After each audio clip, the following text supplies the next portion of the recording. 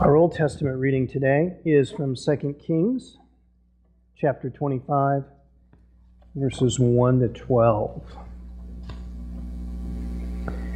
Now in the 9th year of his reign, on the 10th day of the 10th month, Nebuchadnezzar, king of Babylon, came with all of his army against Jerusalem, and camped against it, and built a siege wall all around it. And so the city was under siege until the 11th year of King Zedekiah. And on the 9th day of the 4th month, the famine was so severe in the city that there was no food for the people of the land. And then the city was broken into, and all the men of war fled by night by way of the gate between the two walls besides the king's garden. Through the Chaldeans were all around the city, and they went by way of the Arabah. But the army of the Chaldeans pursued the king and overtook him in the plains of Jericho, and all his army was scattered from him. And then they captured the king and brought him to the king of Babylon at Riblah, and he passed sentence on him. And they slaughtered the sons of Zedekiah before his eyes, and then put out the eyes of Zedekiah, and bound him with bronze fetters, and brought him to Babylon. Now on the 7th day of the 5th month, which was the 19th year of King Nebuchadnezzar, king of Babylon, Nebuzaradan, the captain of the guard, a servant of the king of Babylon, came to Jerusalem, and he burned the house of the Lord, the king's house, and all the houses of Jerusalem. Even every great house he burned with fire. So all the army of the Chaldeans who were with the captain of the guard broke down the wall around Jerusalem. Then the rest of the people who were left in the city, and the deserters who had deserted the king of Babylon, and the rest of the people, Nebuzaradan, the captain of the guard, carried away into exile. But the captain of the guard left some of the poorest of the land to be vine dressers and plowmen.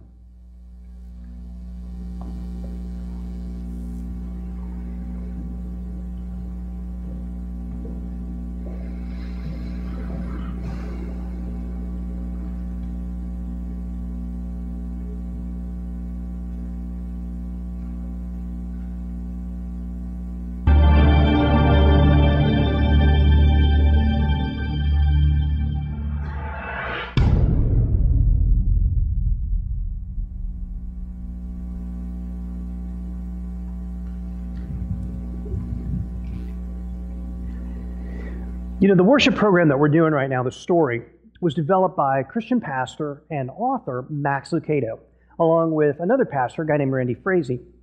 Randy Frazee wrote one of the books that's a companion resource to The Story called The Heart of the Story. And in this book, Randy Frazee talks about one morning, he was watching one of the morning shows on TV while he was eating breakfast, and he noticed that they were doing this spot on George Washington and on his descendants and where they were. And he was shocked because they did a spot on one family, and it happened to be a family that was in his church. And the son of this family was really good friends with his son, and he never knew that this family was related to George Washington, the first president of the United States. Frazee says he just about choked on his Cheerios. It's kind of funny. Well, Frazee goes on to say that George Washington was actually offered the privilege of being the king of the United States, but he turned it down. Because you see, Washington's view, like the view of many of the founding fathers, was that there should be no king in the United States except King Jesus. And that's what we're going to talk about this morning. Today we're going to see that the kingdom of Israel and the kingdom of Judah didn't acknowledge their one true king, the Holy One of Israel, God, the one that they knew but didn't acknowledge. And they suffered greatly for that mistake. But we also find in these ideas, in this passage, that there's an eternal hope because of the kingdom of God that is ruled by King Jesus. Today we're going to see that kingdoms fall and thy kingdom come. We're going to start by taking a look at the fall of the two kingdoms, and then we're going to see that the kingdom of heaven is at hand. And finally, we're going to see what that has to do with our own little corner of the kingdom, right here at the intersection of Stones Crossing and 135. Because we find that it's a blessing to obediently serve the King. Well, you remember a couple of weeks ago when the weather was worse than it is this morning. I know it was pretty bad out this morning too. But a couple of weeks ago, it was so bad we had to cancel church, if you remember that. And that put us a week behind with the story. And we thought that since the account of the fall of the northern kingdom and the fall of the southern kingdom were so close together that we just combine those two and kind of get caught up a little bit this morning. Because if we don't, we're going to find ourselves on Easter Sunday looking at something else. So this morning, we're going to spend a little bit of time combining and catching up. As we continue with the story this morning, we're going to start by looking at the fall of the two kingdoms. The first kingdom to fall was the northern kingdom of Israel. Its capital was in Samaria, the city of Samaria. And last week we talked about how God had sent His messengers, the prophets, to both Israel and Judah to turn their hearts back to the Lord. Prophets like Elijah that we focused on last week, and a guy that I guess you could consider his disciple, a guy named Elisha. Also, a couple other prophets like Hosea and Amos were two other prophets that God sent to the northern kingdom of Israel to try to draw them back. Well, as we saw last week, for a time, under the leadership of Elijah the prophet, the people did turn back to God. And God had mercy on the kingdom of Israel, and He didn't destroy them at that point in time. But the generational problem that Israel faced was a problem of spiritual adultery. They were idol worshipers. They worshiped idols, and they worshiped other gods besides the one true God, something that God had commanded them not to do in the law of Moses. What's more, as they worshiped these false gods like Baal and Ashtoreth, there was a righteous remnant that followed people like Elijah and did not worship the false gods. But throughout most of the history of Israel, most of the people and most of the time committed idolatry and worshiped the false gods. What's more, the nation of Israel had a string of 19 kings that were evil or wicked. And so the leadership of the kingdom of Israel totally drifted away from God and took the rest of the nation with them.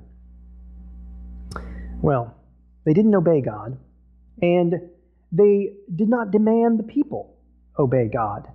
So the northern kingdom failed to do what God had called them to do. They failed to return to God, and they failed to show God to the other nations around them. They failed to be obedient to Him. And in fact, what they did was even a little bit worse than that, because what they showed the other nations was that they were just like everybody else. They were no different.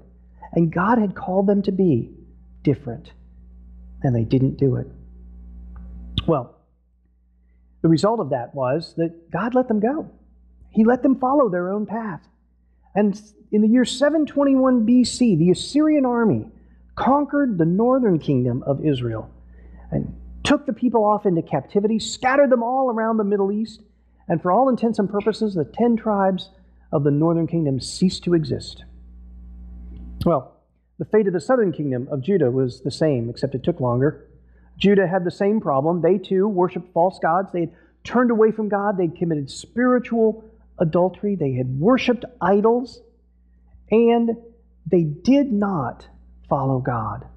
God sent prophets to Judah as well. Prophets maybe that are a little more famous, guys like Jeremiah and Isaiah, whose name and fame echo down through history and who are quite well known to us even today. Well, unlike the kings of the northern kingdom, some of the kings in the southern kingdom did worship God. Kings like Hezekiah and Josiah. These men worshiped God, and they were able to take the people with them and convince the people to follow the one true God at different points in the history of Judah for a short period of time. They also closed down some of the places of idol worship throughout the land. And because of these good kings, the nation of Judah worshiped the one true God at different points during their history. But, like Israel, Judah was eventually conquered. 600 years before the birth of Jesus, the Babylonian Empire, the Babylonian army, as we read in our Old Testament reading, conquered Judah, captured Jerusalem, burned it, and deported all of the people back to Babylon to captivity. But God's upper story continued. You see, God preserved for himself a righteous remnant, people from the kingdom of Judah who were committed to worshiping him, despite the horrors of conquest and deportation and captivity. It was the lower story of these people that connected to the upper story of God as they worshiped God. And this thread of faithfulness existed and continued through their history. And it was through that thread of faithfulness that the line of the Messiah was born. It's a blessing to us to obediently serve the King. And as we look at the Messiah and we see the advent, the birth of the Messiah, Jesus Christ, that we celebrated just a few short months ago, we see that the next step is we hear the Messiah. We hear his followers tell us that the kingdom of heaven is at hand. In the New Testament, John the Baptist proclaimed the message that the kingdom of heaven is at hand. And when Jesus started his ministry, that was the same message he had. The kingdom of heaven is at hand. Meaning, the kingdom of heaven is near. It's beginning. It's starting. It's close to you. It's been inaugurated. And it will continue. That's why when Jesus taught his disciples, he told them to pray, "Thy kingdom come." Jesus wanted them to be part of God's beginning of his kingdom. And as our New Testament reading says, Jesus tells us that the kingdom of heaven is so precious. It is so precious that a person will sell everything they have in order to purchase that treasure. That to possess the kingdom of heaven is the greatest blessing that a person could have. Being in the kingdom is the most desirable place to be. Now, if you remember back before Christmas when we looked at Samuel and King Saul, and we found that the children of Israel at that time wanted a human king. And God and Samuel both said, no, God is your king. King Jesus is supposed to be your king. But the people said, no, we want a human king. And God allowed them to do that. And things just sort of went bad after that. The kingdom split in two, which we saw in other parts of the story. And then today we see that those two kingdoms fell. They were conquered. And it failed. And now, God is going to turn back to what you might call his original plan with his son, Jesus, as king. But the kingdom that Jesus was going to establish wasn't like the Roman Empire or the kingdom of France in the 15th century or the kingdom of Saudi Arabia today. No. In fact, Jesus himself says that my kingdom is not of this world, because if it was, my followers would fight. And you don't see them fighting the Romans, because that was not the purpose of the kingdom at that point in time. No, the beginning of the kingdom is where the reign of God is in control, directs the lives of the children of God, the followers of Jesus. The beginning of the kingdom of God is the reign of God in the lives of his children. The reign of God in the lives of his children, or his subjects, us, is to change people who obediently follow the king so that they become more and more like the king, King Jesus. The reign of God is expressed in the lives of those who obediently follow the king, not in some governmental or national entity. The foundation of the kingdom is that the king, Jesus Christ, died on the cross to save us from our sins. And not only that, because of him, we have eternal life. We can look forward to a resurrection and life eternal with him because he died for our sins. Furthermore, the kingdom doesn't expand through conquest or through annexation. It expands one life at a time. One life at a time, one step at a time. One life at a time, and then another life, and another, and another. See, the early Christians, like the disciples, John and James and Peter and the Apostle Paul, they were the ones who went to Jerusalem and Ephesus and Athens and Rome, and they lived differently. They lived their life differently, and they proclaimed that gospel of salvation and forgiveness of sins in Jesus Christ. And what's more, they tangibly love their neighbors. They showed concern and they helped their neighbors instead of showing indifference and hatred, which pretty much everybody else around them was doing.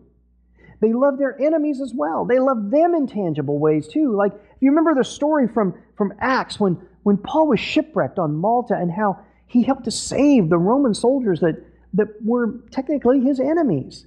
And he loved them in a tangible way. So by the power of the Holy Spirit, these people came to accept Christ, and the kingdom advanced one life at a time. Now, in the end of the beginning, if you will, Jesus himself will return, and he'll complete his kingdom. And we find an account of this in the book of Revelation. Oftentimes people think that there's nothing more to the kingdom than Jesus' ministry on earth and the ministry of the church and up to the time of Jesus' return, and then it's over. But when Jesus returns, he'll actually complete his kingdom. And the new heaven and the new earth will truly reflect the prayer that Jesus taught us, which says, "Thy kingdom come, thy will be done on earth as it is in heaven." And so that's the point in time where that prayer will be completed. That's when Jesus will be the only civil and military and governmental and royal authority that there is. And he will then be what people thought so long ago the Messiah ought to be. Only much, much more. That's the time when the reign of God will abound.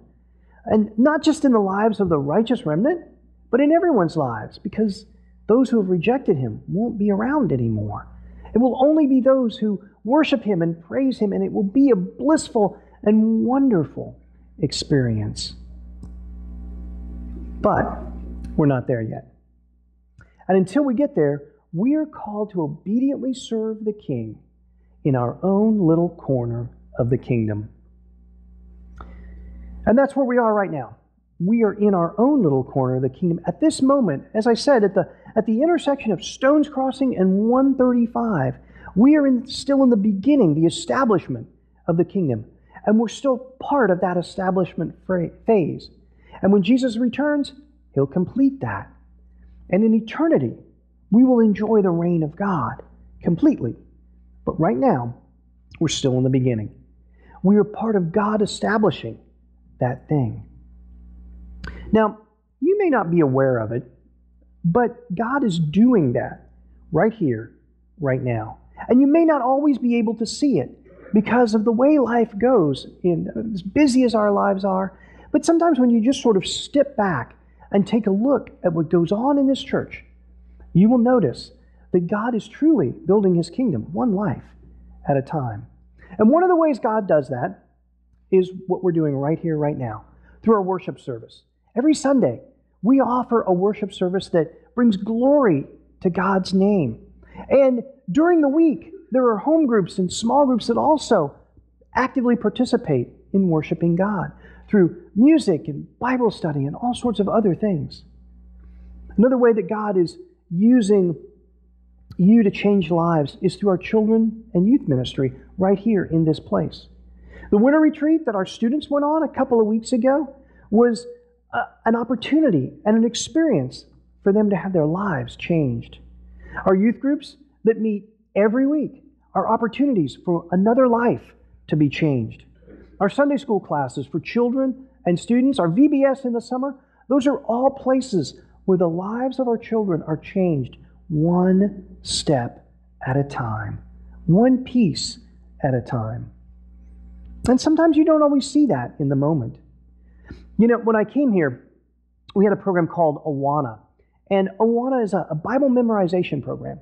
And to this day, I see kids that were part of that program out in the community or in my kids' school, and I still see them walking with the Lord.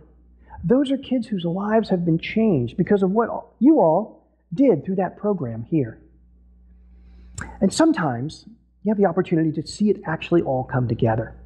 And a couple of weeks ago, we had that opportunity because we experienced the baptism of one of our students who had participated in Sunday school and youth groups and other opportunities that this church had offered for ministry. And in her decision to be baptized, we saw the fruit of all of those programs coming together. Well, also, in our little corner of the kingdom, the Holy Spirit is advancing His kingdom through Bible studies.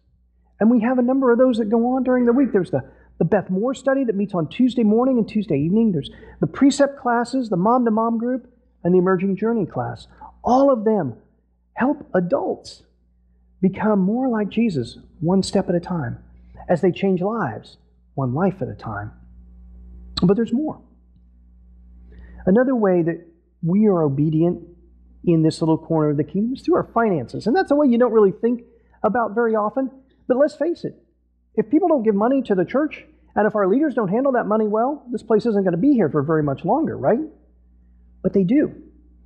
This church gives abundantly and generously to the ministries that exist here. And our leaders, our finance people, our elders, our staff do a great job of being good stewards of that money. And because of that, all those programs that I have just mentioned have a building that's well maintained and a place where those ministries can be nurtured and thrive. And finally, in our little corner of the kingdom, this church is being used by the Holy Spirit in missions. And as I said in my centering article, missions is part of the DNA of this church. Local missions through things like the Refuge and the Shepherd Community Ministry and Wheeler Mission and Habitat for Humanity, all of those things are ways that this church serves the community locally. Nationally, you support things like JARS, the New Orleans mission trips that you've had over time, and the mission trip that we took to Peru. Those are all ways that we serve nationally and internationally. But also, there are a number of missionaries that you guys support. People like the Haspels and the Callisons, who visited us just this last August, and we had a wonderful opportunity to see what they're doing. People like the Stevens and the McDowells are also wonderful missionaries that we have the opportunity to support. I already told Mark Slaughter that wherever I go, I'm going to have him come and talk to my new church about missions, about how Center Grove does missions. And I'm guessing Mark is probably hoping right about now that that church is in Florida and not Minnesota.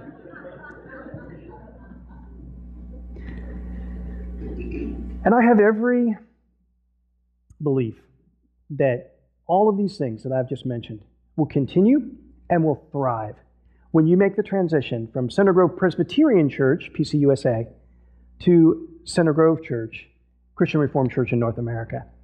I believe the Holy Spirit will continue to bless you and will continue to use you to bring glory to the kingdom right here in your own little corner of the kingdom. So when we think about the fall of the kingdom of Judah and the kingdom of Israel, and we remember that Jesus has established the kingdom of heaven, and we are part of that kingdom, and that we are serving right here in our own little corner of the kingdom, and the Holy Spirit is using us to advance the kingdom here and now, one life at a time, we realize that it truly is a blessing to obediently serve the King. Would you join me in prayer?